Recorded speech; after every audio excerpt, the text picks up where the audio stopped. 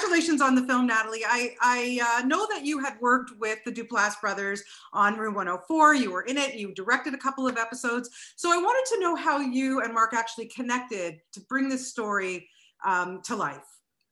Well, I don't know if you know or remember, but there was a pandemic happening that's still happening right now.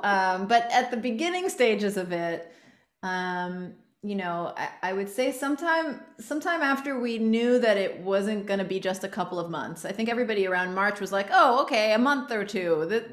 This is crazy." And then around May, when it started to become very real and very uncertain and very sad and just scary, Yeah. I think Mark and I had a conversation and he said to me, "Hey, do you speak Spanish?" And I was like, "Yeah." And he's like, "I have an idea."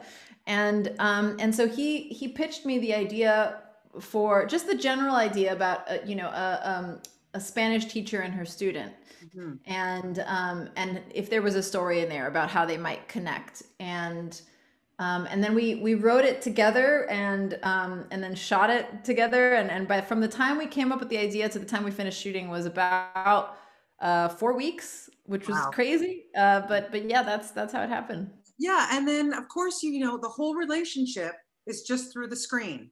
And obviously, as you say, I mean, we've been doing this for a year. This is how we're Yeah. communicating. Do you think that after having done this film and now living this through communicating, can you really, really connect with somebody, do you think, this way? Because boy, do I we ever see it in your film. Yeah, I think, I think it's interesting because there's a performative aspect to Zoom. Just as there is a performative aspect to wearing a mask, you have to exaggerate when you're smiling or laughing or something just to make sure that the other person understands or hears you, right? And that's why it's so tiring at the end of the day after a bunch of Zoom meetings or whatever, because you're just tired of making excess faces so that you are understood. But it's how we communicate as humans, and it it's very different than being in person. People can tell a lot more about your general body language than just the top half of you that they're seeing, and so you have to communicate a lot more physically, and it becomes exhaustive. So I think it is possible to connect, especially if it's the only way to connect. I mean, we've heard of long distance relationships that start long distance, and those are, used to only be by phone, if at all, sometimes even just by letters, And so, of course, this is the modern way to connect, especially in a world where, I mean, in language lessons, we never mentioned the pandemic because I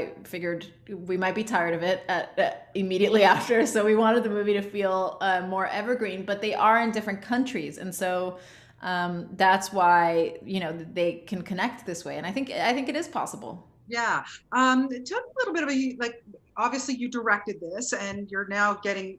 I love seeing you on camera, and I'm so glad that you're not giving that up because you're just so vivacious on camera. I love seeing your face and what you do in all of your roles. Thank But you. to have to direct this, and then you, like you say, 4 weeks, it's said and done and everything. How challenging was it? Because you're not, you and Mark were not in the same room. Obviously, you're not next to each other. So, what kind of challenges did you face directing this film?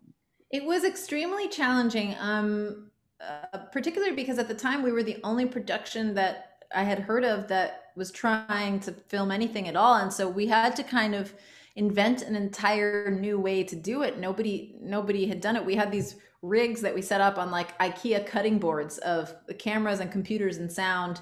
Amazing. I did my own like makeup, hair, wardrobe, set design, lighting, hair, everything for the whole movie. And we it was definitely a totally different experimental experience, and it was difficult. It's also somewhat difficult to edit because it was a new way of filming,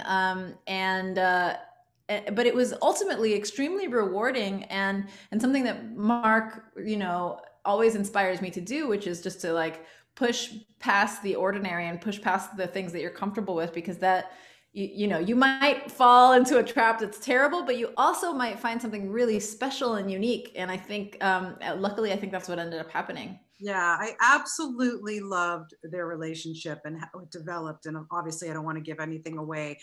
but I just felt so drawn into these two characters. You know, you must have too. You must have fallen in love with both of them. I definitely did. I mean, we actually, when we went about writing the script, we went off on our own and we wrote descriptions of these two characters first before we wrote anything. Just what came to us, who we wanted to play, what we felt inspired by, and then we decided how do we collide these two people.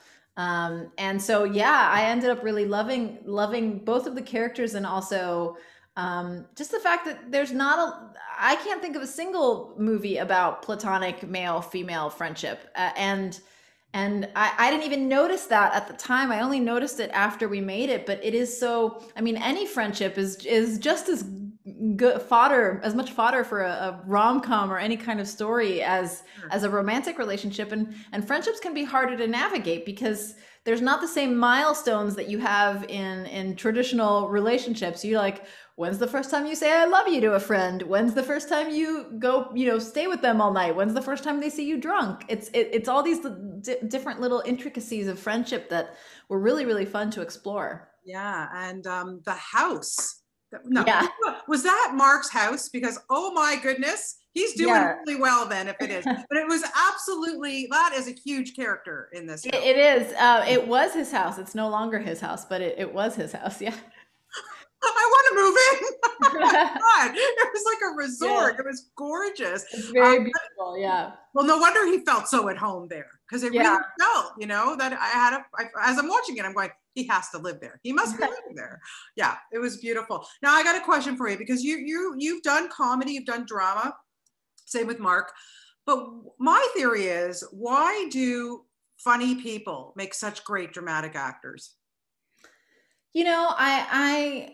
I often wonder the same thing, and I think it's because in order to be really connected to comedy, you can't be trying to be funny. It is, and so much of comedy comes from a really tragic place, and so you have to be vulnerable enough to do comedy, and that makes for good dramatic acting for a lot of people. And also it's, I guess it can be unexpected for the viewer, right, to see somebody like Jim Carrey doing something like Eternal Sunshine, which is like one of my favorite movies and one of my favorite performances. But he's already so willing to put himself out there as an actor in comedic movies and just be vulnerable and let himself be judged, that it doesn't I don't think it's as hard of a transition to drama, because you're already used to doing that.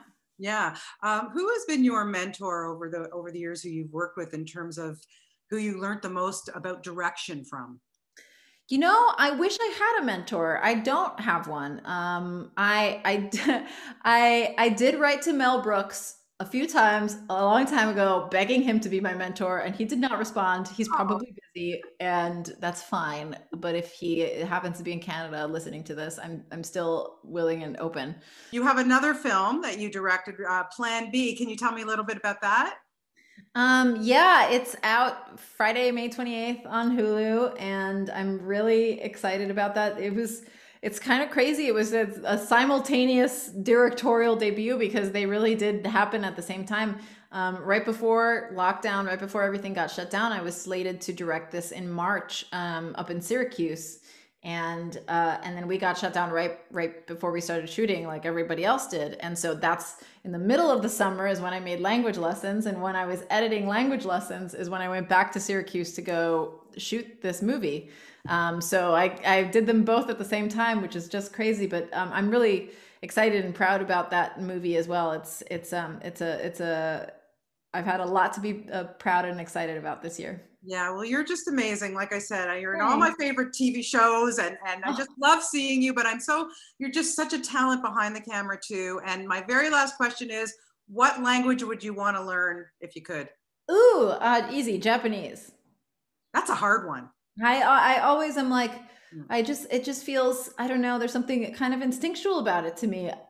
I just really like whenever I hear it, and it feels so beautiful. And I mean, it's hard because you have to learn an entire other alphabet, right? But I would love to learn Japanese. I'm sure you could tackle that too. I hope so. Knowing you, your next movie will be in Japanese. I bet. Natalie, thank you so much for your time today. Best of luck with all of your films, everything coming out. And Thank like I said, just you. loved this movie. And thank you for the ending. It was perfect. Thank you. Oh, I'm happy you liked it. I loved it. Take care. And sorry Thank about the internet, but we're all good. All good, all good. Thank you. Bye-bye. Bye. Bye.